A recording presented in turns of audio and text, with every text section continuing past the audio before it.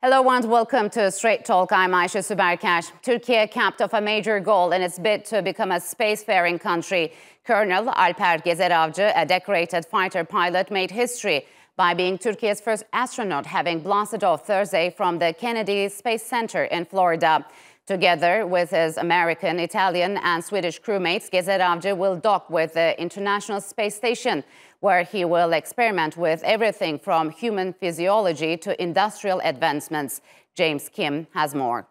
5, 4, 3, 2, 1, ignition, engine full power, and liftoff. Go active 3. And with that, Turkey's first astronaut blasts off into space. The 4-person crew took off from SpaceX's launch center in Cape Canaveral, Florida, further solidifying that space is now a realm for the private sector. Turkey's first astronaut, Colonel Alper Gezeravci, was part of a mission by Axiom, a privately funded US company which organizes space travel. And they blasted off on board SpaceX's Falcon 9, billionaire Elon Musk's privately made rocket, which is picking up where NASA's retired space shuttle fleet left off. Gezeravci also caps off a major milestone for Turkey's still burgeoning space agency. Launched in late 2018, one of its major goals was to have its first astronaut in space in just 5 years. That achievement was made possible through close cooperation with Musk's SpaceX. The billionaire tech mogul's collaboration with Turkiye stretches back several years. In 2021, the private space company sent the Turksat 5A satellite into orbit, and there are plans for another launch later this year. The Turkish Space Agency has big ambitions for more astronauts, satellites, and an eventual mission to the moon.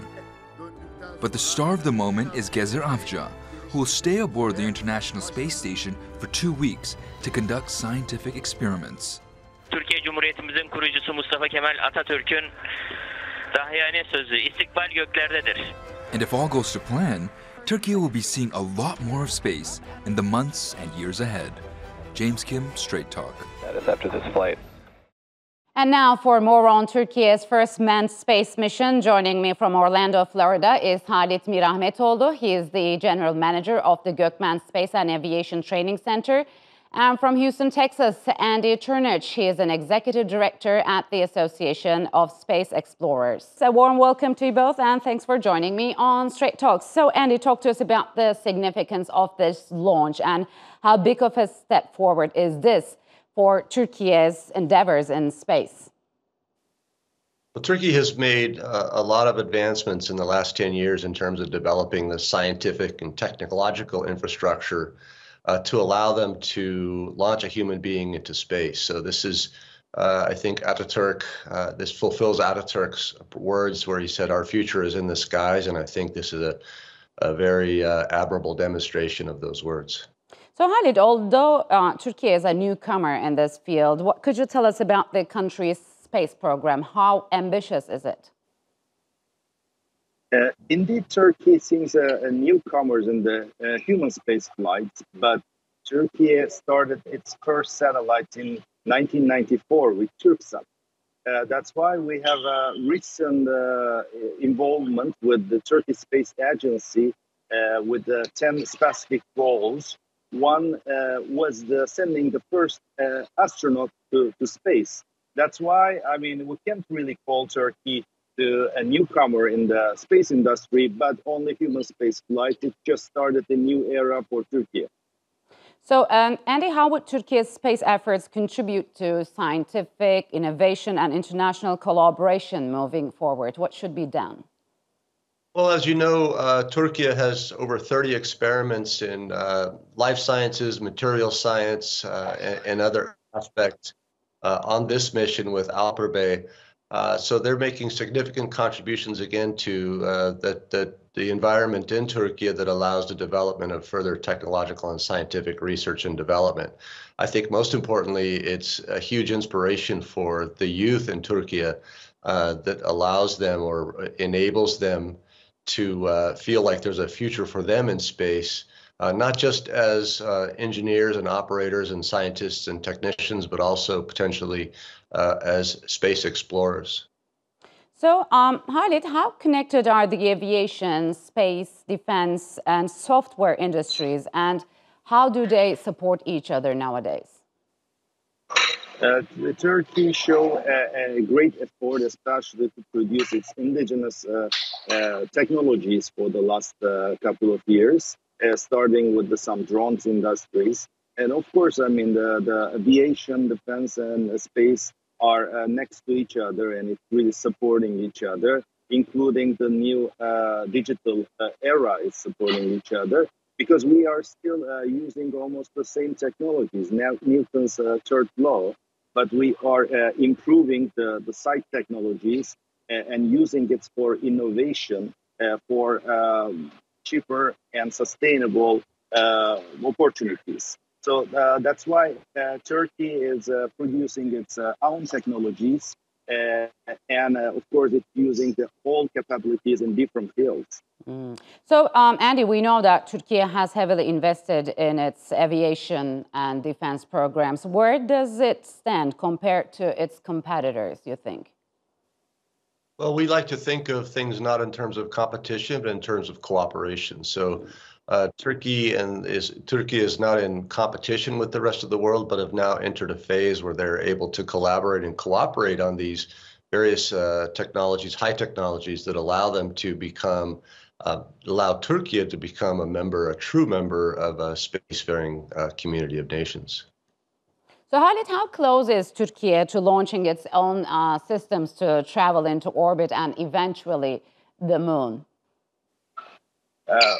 Out of 10 strategic goals announced by the president himself just 2 years ago, one was, as I mentioned before, was Astronaut, but also building our own spaceport and sending our indigenous rockets to space was one of the main goals. So it was a 10 years goal strategy. Right at the moment, a couple of our companies like Roketsan and Delta V heavily working on this challenge. And actually, Turkey reached to space limits, which is over 100 kilometers altitude. We reached over 130 kilometers in a couple of times. And now our target is to be able to send our microsatellite to low Earth orbit. Of course, sending the human space flights will take more longer, but everything starts with a small step. So, Andy, you've just briefly mentioned international collaboration. How much international cooperation does Turkey need to move forward? And what are the main challenges? Well, Ayse, that's probably the most interesting question, because we're entering the third phase of space exploration. In the first phase, we had countries like the United States and the Soviet Union, or now Russia, were the only countries able to launch their own citizens into space. Then the second phase began with bringing on members of the international community to fly on U.S. and Russian spacecraft to the International Space Station, which is a partnership of 15, now 16 different countries. China is the third country on Earth able to launch from its own country, and they, of course, have now only launched Chinese astronauts, but we expect that in the next phase, the third phase of space exploration, will have countries like Turkey that are able to create indigenous launch vehicles, not only for satellites and other low Earth orbit assets, but also to launch human beings to space. So, Halit, as Andy just mentioned, the field of space exploration was long reserved for a club of developed nations. How has that changed in the last decades? What were the driving forces behind it? It started with the competition, as we all know, between Russia and United States, and the other countries use it as a kind of prestige and try to be in the same club. But with the recent involvement, especially with the commercial space flights, it's a new era that not only states allow to send astronauts, but also private companies can help states or private actors to launch some humans out there. That means I mean, we have a limited number of astronauts, but with all new private actors, we will be able to see more and more nations to be in the space in the near future. So, Andy, what do you think? I mean, how private companies started taking over the state-owned ones in space programs, and has the world moved from space for Earth economy to space economy? Well, certainly, as Halit mentioned, the commercial organizations like Axiom, who were responsible for this latest mission, are creating a new space economy. They're creating their own space station. There will be additional commercial space stations under development and flying in low Earth orbit, which will expand the sort of ecosystem of space opportunities to not only people that have been, carefully screened and selected by their national space agencies, but for universities, for institutions, organizations, other national governments, allowing them an opportunity to also benefit from the research that's done in space.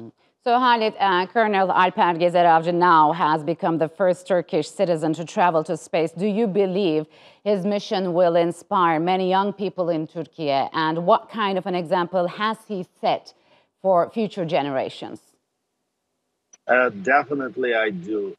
Yesterday, even though I was in Florida, in our center in GUHEM Space and Aviation Training Center, there were thousands of people, including many kids. And it's not only in our center, in all science centers all around Turkey, and even in the big places in Istanbul, thousands of people watch this new era.